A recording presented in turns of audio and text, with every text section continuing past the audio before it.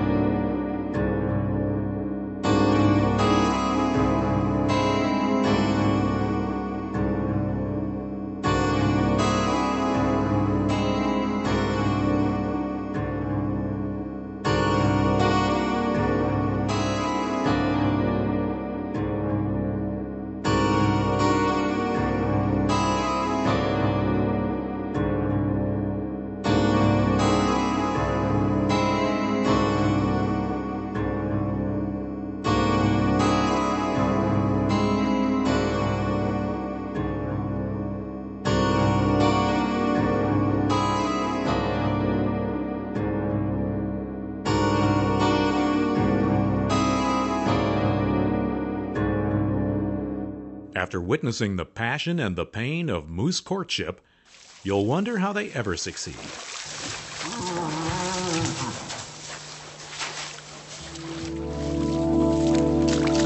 Spring is when calves are born, and when moose again are most unpredictable. A cow might charge and kick you to death if you come too close to her or her calf. They can be just as aggressive toward their own offspring. Watch as this year-old bull attempts to visit mom after the birth of her new twins.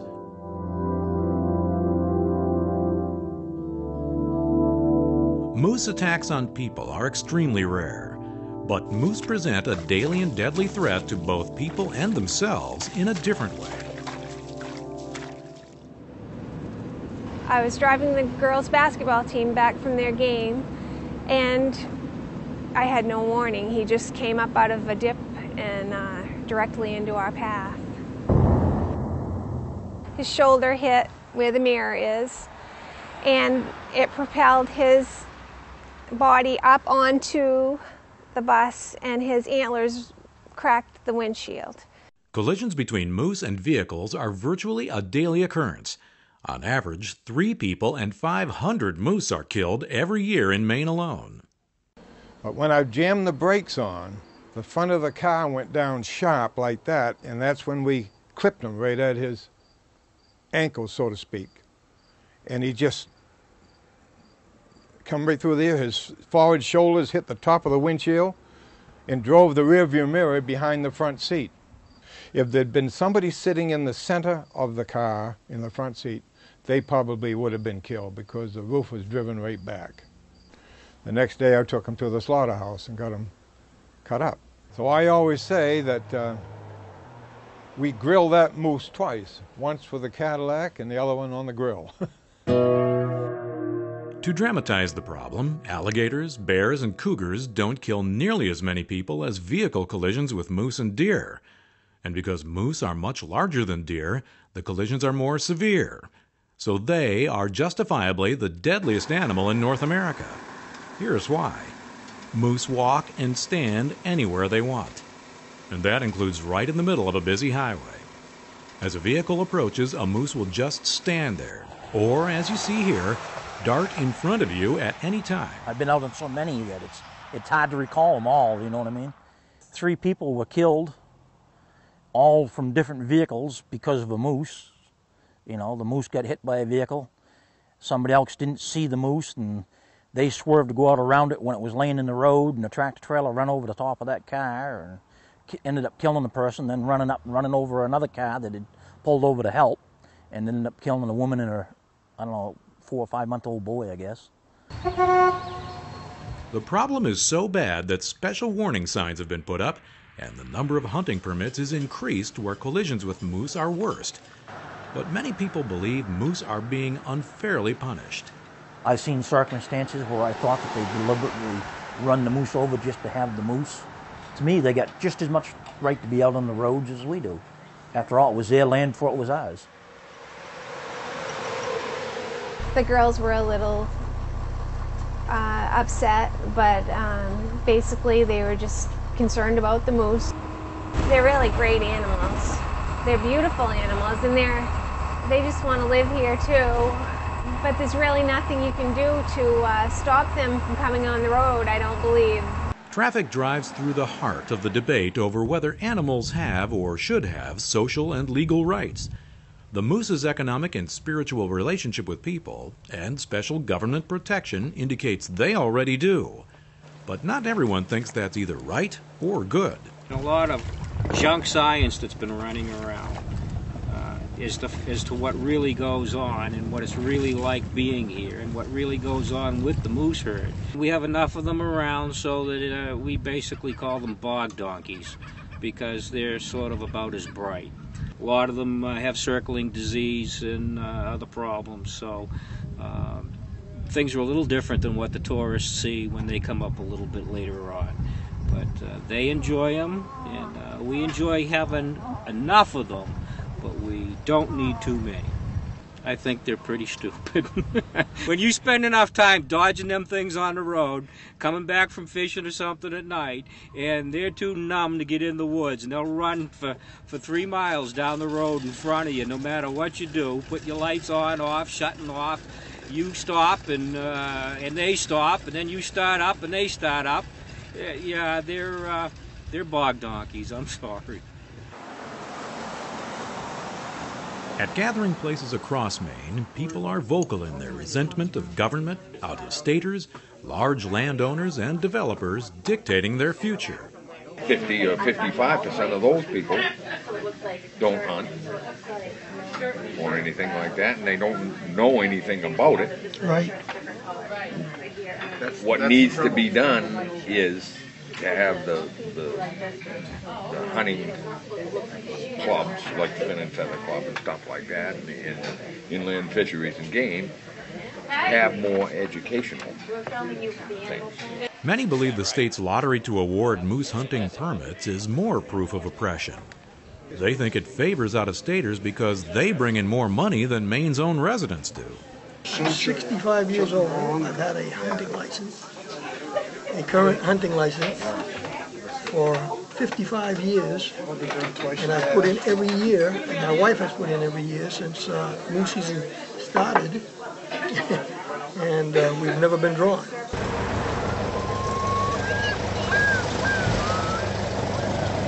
We're just sitting here looking at the beaver because we're going to be flying in one probably shortly up in Canada, where they have a lot less moose compared to what we now have in Maine.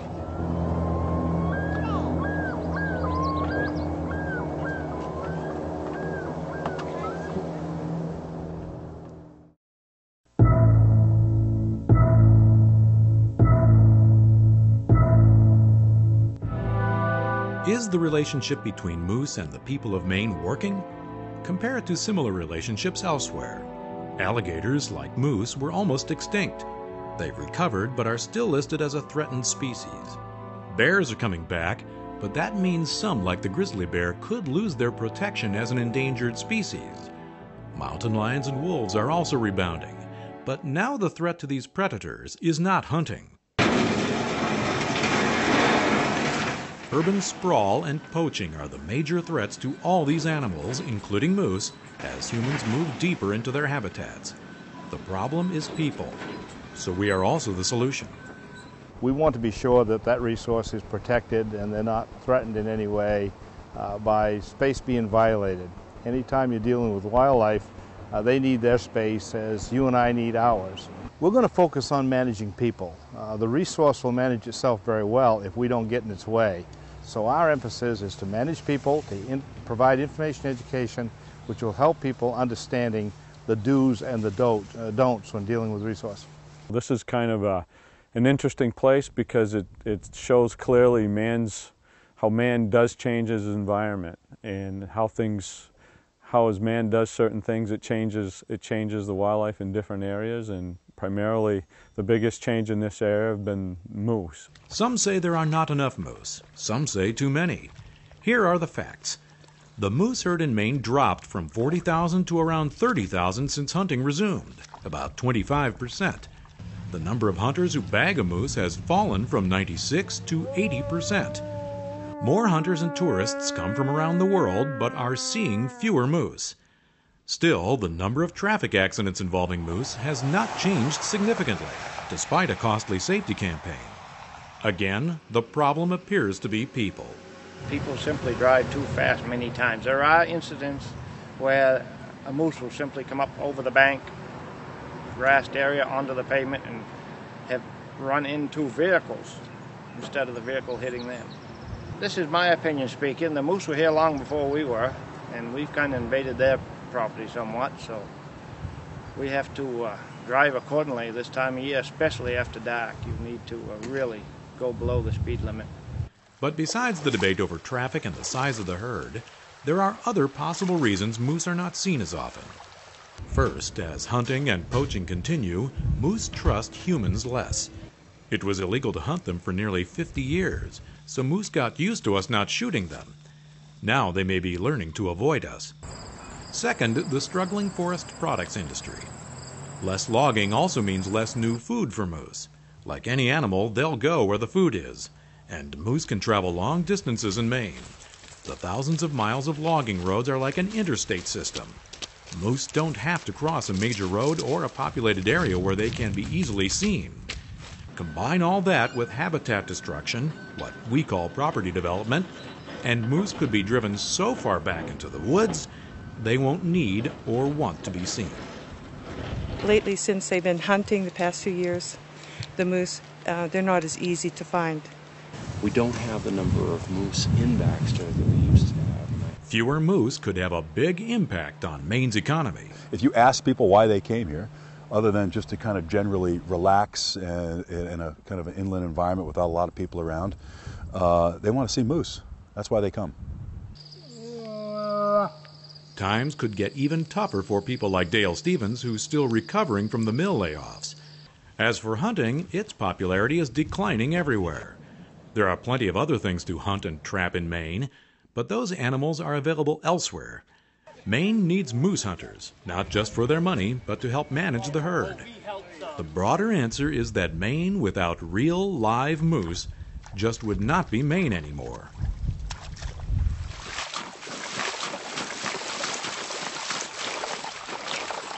Before, after. As the cow moves, the calf follows the steps the same exact way as the cow does, you know.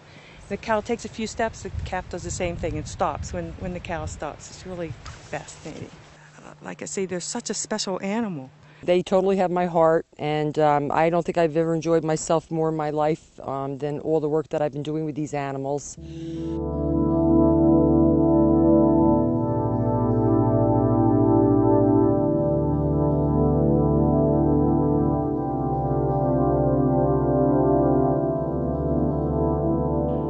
The reason moose and the people of Maine live together is bigger than the North Woods, deeper than Moosehead Lake, taller than Mount Katahdin. It's a spiritual bond that defies religion, an economic bond that defies convention.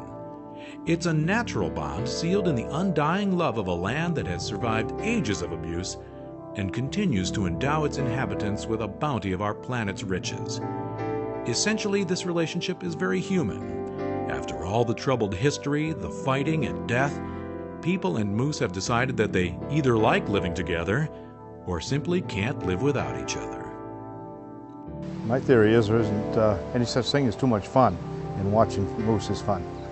It's a joy and a privilege for me to share what we have here with everyone around. Human beings have a great responsibility because we're the animal endowed by our Creator with the ability to understand what's going on and to decide what to do about it. We're the one animal that can, exercise any kind of self-restraint. That ability to exercise self-restraint has been at the center of religious thinking for thousands of years, and now it needs very much to be at the center of practical thinking as we deal with the environment. Our job in exercising this dominion, which is nothing more than a clear statement of the fact. Human beings are now the dominant force on this planet and affecting its natural systems. Our responsibility in doing that becomes acute, and the single most important part of exercising that responsibility, that dominion, is starting to take a big step back, and take it soon, so that we leave some room for the function of the natural world upon which we and all else depend.